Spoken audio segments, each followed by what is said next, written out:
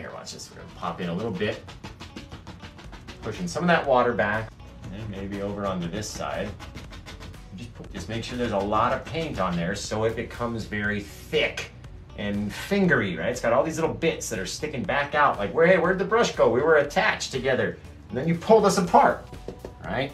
Come over here, pop down above our bit of bush, right? Above the shadows, so you get a real bright part right on the top. And then as we work down, it starts to mix with all the dark paint, which darkens it on its own, right? But you don't have to just go up and smush. And you want to touch so lightly. If it doesn't come off with the smallest little tap, right? Like not even bouncing the canvas. Above the shadows, barely even made the canvas move the smallest bit. Come back, get some more.